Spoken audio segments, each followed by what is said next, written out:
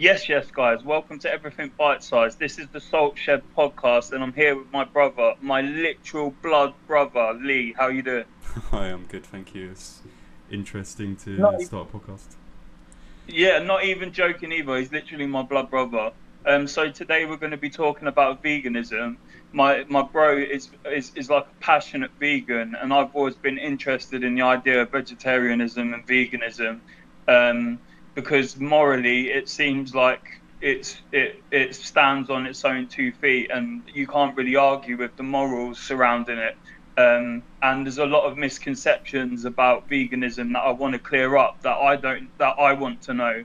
And what I'm hoping is maybe by the end of this episode, I'm more convinced and swayed towards moving to at least vegetarianism or something like that. So my brother is passionate about veganism. When did this start for you? So that's probably a more difficult question to answer than you'd think, because I think a while before I went vegan, my ethics aligned with veganism, but I didn't really have a vegan influence to encourage me to go vegan. I wasn't that familiar with vegan content. I was just heavily against animal abuse. I think I had misconceptions about how difficult it would be to adopt a plant-based diet. Um, Yeah. what So so sorry I interrupted you then, mate. I'm so fucking bad for that. No, it's all Um, good.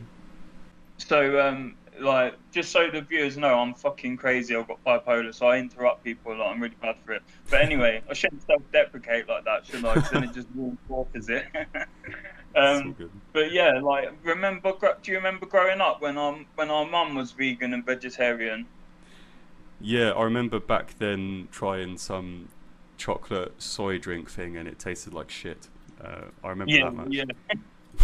It seems it seems like veganism has evolved a lot, like a tremendous amount in the past 10 years or so, and it's a lot more accessible. Like McDonald's doing a vegan thing, and like things like that. It seems like there's less and less excuse for eating meat now because there are alternatives that are more than sufficient, like like like corn and stuff like that, like fungus-based meats, and like I can't tell the difference, to be honest with you. Like, so, and I've had the vegan burger, and it's really really nice. Like, it does taste like meat, and it feels like meat, the texture. So like, I don't see why we can't adopt it. One thing that does concern me is it sustainable in an ecological sense? Yes, I think so. There was a report, I believe, by the UN that showed that if everyone adopted a plant-based diet, there'd be significantly less land usage, and I think that's Oh, okay. partly because obviously livestock they eat crops as well. Yeah. So a lot of agricultural land for crops are used for livestock.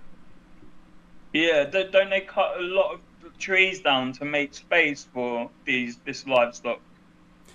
Yes, and in in the Amazon, I believe a lot of deforestation is for soy, and that soy is to feed livestock, as well as like Yeah, actual cattle. Yeah, they literally grape the environment, don't they?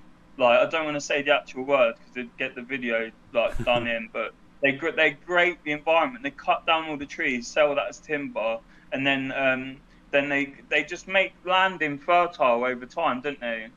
yeah. If I'm not mistaken, it's common in the Amazon. I don't know if it's in Yeah, Colombia or Brazil, but I believe they actually burn down sections of the rainforest. Um, yeah. Oh wow, they actually burn it down. That is mad. yeah. And am I right in saying that? Am I right in saying that if we stopped factory farming beef, it would have a significant effect on the environment because of methane? Yeah, I think that if I could be wrong about this, but I believe the factory farming is actually the most environmentally friendly and way to get beef, basically. Like because if the methane issue is largely for, you know, like free roaming grass-fed cows, I believe. So factory farming has less of an impact than organic farming. Yes, I believe so. Um, That's or, or, weird. or, and the thing is, a lot of non-vegans as well would say that, you know, they tend to say, I have an issue with factory farming, but I think if they're like grass-fed, free roaming, then it's fine. But actually, environmentally, that could be worse. Oh wow! Can you explain a bit more why? It could just be that this isn't actually something specifically that I've researched, but I believe you're kind of containing the environmental concerns Oh more. Um, yeah, and they feed don't they feed beef something that's unnatural for them to eat, like grains instead of grass? yeah, I don't know about the. Are you saying from like a health implication point of view, or I'm not too versed in this. If I I'm honest. think what they do, from the little that I do know, is that instead of feeding them grass, what they do is they sorry guys, I'm in the middle of transitioning from southern to basically northern, so my dialect is all over the place. But yeah, no, from what I know, they feed cattle grain instead of grass. I think one because it's cheaper, and two because it fattens them up and they grow bigger. Oh right, okay. Um, but do they? Is it true that they use hormones in livestock? I believe so. Yeah, this is probably actually something that my partner would know a lot more about than I do, but I believe Yeah. that's the case. Yeah, for me, it's a much maybe a more simple perspective about not treating animals as commodities regardless. Yeah. So we can talk about the environmental stuff, and I'm not saying that's not important, but for me it's about animal rights.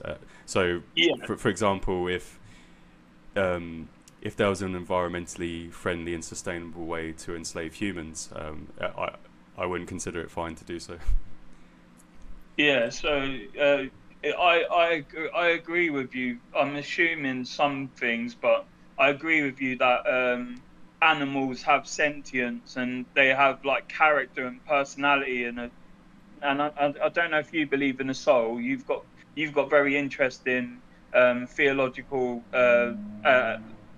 views, which we could go into now or on another video. But I believe, as a Christian, I believe we have souls, and I believe animals have souls as well. Um, if you Do you believe in souls, and if not, do you believe that animals would have souls it did exist? Well, I use the word soul, but when I use it, I'm not referencing any sort of supernatural phenomena. I just Yeah. mean like the personality, basically, and identity and stuff like that, and consciousness. Um, uh, Yeah. Sorry, go on, man.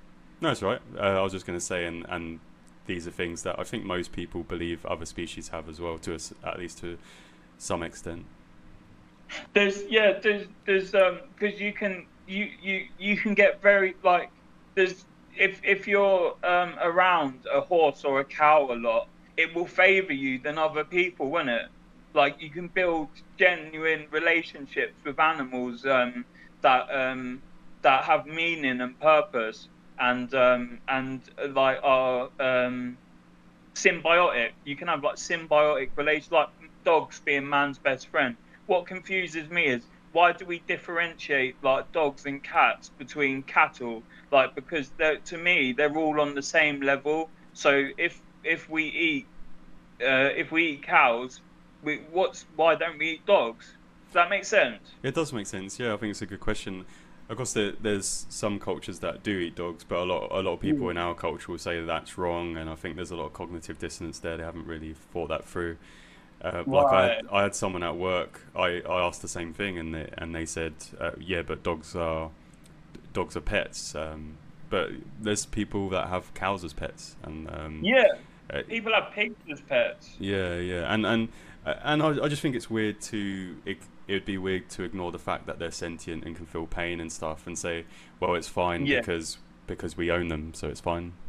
Which is essentially what you're yeah. saying when you're saying it's fine because they're pets. Like, It to me, like I can only see reasons to become a vegan. Like I'm not strong enough at the moment, or what's the word I'm looking for? I'm not passionate enough about it to actually turn vegan, but I fully sympathise with the movement. Um, like I get it, like well, I get it from a cursory sort of standpoint, like because I love animals, like I've always loved animals, and like you said, you can have like cows. A cow can be your friend, like, and it sounds so weird, but they literally can, can't they? yeah, And horses really close with their owners and stuff like that. And it's so sad to think that documentary you sent me. I only got 5 minutes into that because the way they were treating the piglets yeah, was fucking disgusting. Like they must have no soul. Imagine being the person in charge of picking which animals get slaughtered and slaughtering them. And I'll tell you what, yeah, like what one thing that really affected me is I went to do a job in like it was turkey plucking basically yeah, around Christmas, um, and I got a look at the slaughter spot where they slice the turkeys are hanging upside down. Basically, you grab them, and it doesn't matter if you break their legs. You know, like you just have to mm, grab them, and then they hang them upside down, and then they get their throat slit. And I tell you what, I fucking felt sick seeing that. Like, yeah. I felt for that animal. Yeah, that's because you have empathy, and I think a lot of people will say, it's fine to exploit these animals as long as you treat them well and give them a good life. But I think what we forget is that the moment you've condemned them to being a commodity, they're there for our financial gain or for our pleasure or something like that. It's naturally going to uh, lead to this, because at the end of the day, businesses, they care about efficiency, what's cost effective, and Yeah, if these sentient beings are there to make the money, um, their welfare is just not going to be a priority. yeah. The CEOs, they like you probably knew this, but among say you get basically there are more CEO psychopaths than there are in the general population. Yeah, I believe that. Yeah, because they're So willing it's to take actions at the expense of others. So, exactly like the cocoa bean trade. yeah, Um, that is a bomb. Like I don't know if you've seen that, but there's slaves. Like you probably know this. I know you're not stupid. Like modern day slavery is still going on in many different forms around the world. yeah, and I'm guilty of supporting some of that. That's another thing about being vegan. Like, we're not claiming that vegans are perfect, or anything like that. It's not. Veganism isn't even about vegans, which might sound like a weird thing to say, but veganism is about the victims, right? It's about trying to just live a way where we reduce the harm that we cause or the exploitation. It's not about I wouldn't even say it's about condemning others. It's just about aligning our actions with our beliefs, and naturally, I want to encourage others to do the same. But that's not essential to be vegan. Yeah, and it's naturally sort of creeping into the public domain. Um, with because there's obviously got to be a demand for it if McDonald's are putting all the effort into designing a burger and advertising it or whatever.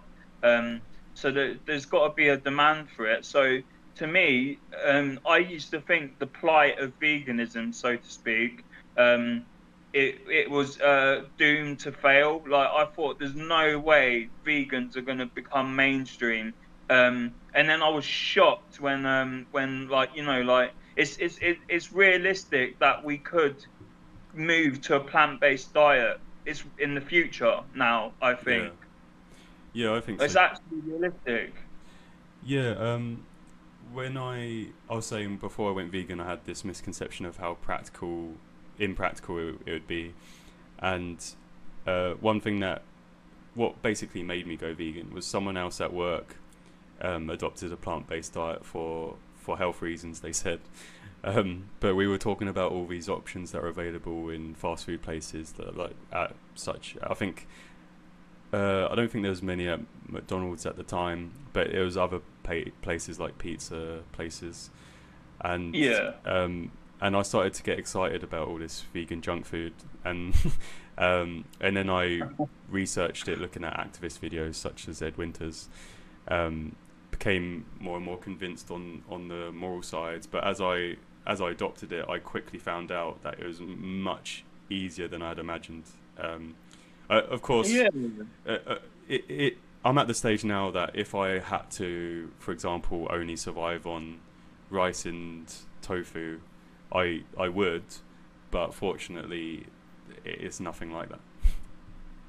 Yeah, it's been made more accessible, hasn't it? Yeah. And I think people are scared to take that first step, that first leap. One thing that I wanted to bring up is the notion that you can't sustainably live nutritionally on a vegan diet. But from what you've told me in the past, I get the sense that that's actually not true. Yeah, you can get all the nutrients you need on a vegan diet if you supplement B12. I think it's good to just take a multivitamin. Yeah, so the B12 is synthesized. It isn't taken from an animal. That's right. Yeah, I think there might be some sources, if I'm not mistaken, from seaweed and such that isn't synthesized. I could be wrong on that, but but ideally, if realistically, if you're going to get enough, you should take a supplement. So it's a very polarizing issue, veganism, isn't it? Yeah, I believe that there's some evidence to suggest there might have even been a study that vegans are the most hated demographic. Wow. So probably then Christians second. maybe. So I was thinking it was a rather brave topic for the first episode, but there you go. Yeah, I thought we'd jump straight in, man. So what did you just say before that? So I wouldn't advocate for a natural vegan diet, right? I think, yeah, you can definitely be healthy while on a vegan diet. You should take a multivitamin, which I would suggest is better than stabbing animals in the throat. That's fair. Yeah. That's fair, mate. Right. So that's what it is, though, isn't it? Bluntly put, it is killing a sentient being. It's like I so badly want to have the strength to jump to at least vegetarianism, or what's the other one? Pesca. What is it called? Pescatarian. Yeah. So, yeah, like I guess I would see that as some harm reduction. Of course, in my mind, if you agree with the ethics, then the last thing you should support is like dairy and egg industry. I would argue the dairy industry, and if you were able to see the rest of that documentary, you might agree with me that the dairy industry is actually more cruel than beef and chicken and. Right, because my other friend who's vegan, who I want to get on the podcast at some point, it would be interesting if we had a three-way conversation. Yeah. She told me briefly about the dairy industry and how evil it is, and she told me that cows, female cows, are basically always in a state of pregnancy, giving birth, so that they produce milk all the time, but they get separated from the calves at birth, and sometimes the cows actually cry at their calf getting taken away. Yeah, of course. Yeah, so they're mammals. They have these maternal instincts, nurturing instincts. They want to look after their young and be with them. But we want their. Taking a kid away from someone. Sorry to interrupt. Like, please carry on with your train of thought. But you've literally taken a kid off of someone, from a sentient being. Absolutely, yeah, and your friend's right. Often the mums will kind of run after them like like yearning for them because they've just Oh been my kidnapped. God. And then repeatedly getting inseminated and having the same process over and over again. And then eventually getting cut up for meat. Yeah, and of course the babies taken away from them, the male calves who don't produce milk, I believe they either get sold to the veal industry or they just get straight up Oh. killed themselves. So Isn't the veal industry really evil? Like they're restricted so they can't move, so their muscle tissue is softer. Is that right? I believe so. Yeah, yeah. Which is cruel. That's like putting someone in a box and Um, just leaving it there. for me, what I wouldn't say it's equally as bad uh, doing it to non-human animals as it is doing it to humans. But what puts it in perspective for me is just imagining if humans were treated that exact same way. Um, Oh, what if there was like a predator higher than us that factory farm does? yeah, yeah, and maybe they're more intelligent, and they try and justify it by saying, well, you know, humans they're not as intelligent as us. You know, they're not as capable of building as complex and advanced societies as us. You know, would that mean it's It's morally got okay for that. them to mass slaughter us for food? I don't. Yeah. There's a documentary I've been wanting to watch actually on Netflix called Christspiracy about these Christians who are vegan, and I think they believe that veganism is. I don't know if they would say it's biblical. I want to watch it, so I have actually um, more That knowledge on sounds it. But interesting. yeah, I definitely want to check that out. Hopefully, it doesn't just make me cringe, but yeah, Because like feel you're even though you're not religious, so to speak, you're very interested in theology, aren't you? yeah, and it'd obviously be a useful tool as well because I've spoken to other religious people about veganism, and sometimes they'll say things such as, well, they'll think it's, I guess, biblically justified. Um, so Yeah. Well, it's biblically justified to eat meat, but the factory farming seems unbiblical. That's how I see it.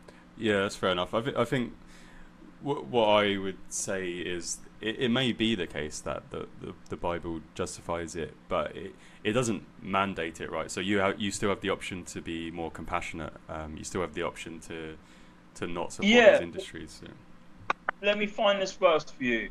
Let me find this Okay. verse. Let's get it up. I think you'll find it interesting. Um, it's about not judging someone. Okay, here we go. Found it. Philippians 14. All right, let me get this up because I know you're in. I know even though you're not a Christian, you're interested in such things. Um, but you should not criticize others for eating or for not eating. After all, God welcomes everyone. For eating or for not eating. That's it. I don't. Yeah, Do you know I'll what that's say that referring again. to? Well, yeah, that's just referring to what people eat and what they don't eat. Oh, okay. And it's I'll read it again. It says, "But you should not criticize others for eating or for not eating. After all, God welcomes everyone." So the way I see it is God put animals on the earth, and we're allowed to eat them, but the factory farming is evil, like absolutely evil, and I know God would not approve of the way those animals are treated. Back in biblical times, there wasn't factory farming, was there? Animals. I know you don't really like this argument, but animals did have a better life, didn't they? Like they were more free and more free range back then, um, and I feel like it's just gotten out of hand, out of control. Yeah. Of course, I wouldn't say it was good, but yeah, it wasn't as bad as factory farming. I'll say that. Yeah, there's I'll say something that so much. sinister about factory farming. It's so sinister to think that lives are getting lost every second. What was I going to ask you? So it's weird how polarizing this issue is. So did you say that vegans are the most hated demographic? Do do you think that's because it makes people, I think you might have even said this to me before actually, it's because it makes people sort of their subconscious examines themselves and feel shameful, so they project their hate onto the vegans. Yeah, essentially, people don't like to feel judged, and just telling people that you're vegan, I think, starts it starts a chain reaction in their brain where then they start to feel like they're being judged. Exactly the same with Christianity. Yeah, I could see that. I've seen some uh, irrationally triggered atheists before, Yeah, who might have the same beliefs as me or lack of beliefs, but the way they've reacted to an argument or something has been pretty cringe. there's no, yeah, it is cringe. There's no need for hate, is there? Like, people should be able to have, like, YouTube comment sections are atrocious, man. Um, they're horrible, aren't they? Like, Twitter is the it's worst, probably. it's like a den of thieves and scoundrels. Like Yeah. people just have no time. People don't want to listen. They want to talk. Um, and I feel like there's some similarities with Christianity and veganism because, like you said, when you tell someone, in my case, if I tell someone that I'm a Christian, I see a thought process flash through their head, Yeah. like, oh, okay, here's another, you know what I mean? Yeah. Yeah. Like, yeah, and it's like they automatically judge you negatively because of it, and it's a shame because there's radical idiots on both sides of any polarizing issue, um, and it makes whatever side they're on look bad. Yeah. I Like some radical vegans, isn't there, that are absolutely toxic, but I would say from what I've seen, they're a minority, but it's enough to cast a shadow over the whole thing. Yeah, I mean, I feel awkward, I guess, addressing that toxic part because I'm sure there's many people, well, probably most people would consider me uh, one of those minority Really, extremists. Yeah, yeah, it, I've done and but said some things that would put me in that category. the people I'm talking about are not just radical though; they're toxic. I don't see you as toxic whatsoever. We've had a very amicable conversation about this, and we've spoken about this before in the past as well, in depth. And you're not toxic. I see you as like a good example of a vegan, like someone who you can talk to and who will take the time to explain it and isn't divisive. Whereas there's people who meat eaters who are so radically against veganism that they're toxic as hell, and same vice versa. Same as like with Christianity and LGBTQ. There's radicals on both sides. There's nothing wrong being radical. I see myself as radical Christian, Yeah, um, but I'm not toxic about it. Like I'm open to other people's beliefs and listening to them. Like me and you have some really interesting theological conversations, which is something I want to do for another episode. Is I want to talk about God and the Bible with you because I think you'd have some really interesting thoughts and insights, and I think we could learn together through it. But I don't want to derail the conversation too much. So we've had a discussion about veganism. I think we've dredged up pretty much everything we can. I'm very, I'm even more interested in becoming a vegan after this conversation. I don't know if I will, but I'm down with the morality of it. Like I really, really, I can't agree more with it. And a lot of the myths have been, you've helped me deal with a lot of the myths surrounding veganism. So it's from what I can tell, it is sustainable. You can be healthy and not malnourished. Morally, it's the right thing to do. It lines up with the Bible, in my opinion. There's no reason for me not to do it. There's every time I look at veganism, all I find is more reasons to become a vegan.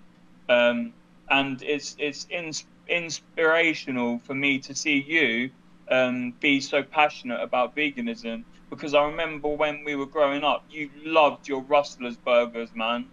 Like you was all over those burgers, weren't you?